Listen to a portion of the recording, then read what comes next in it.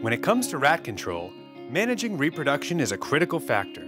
ContraPest is a non-lethal contraceptive that restricts reproductive abilities in male and female rats.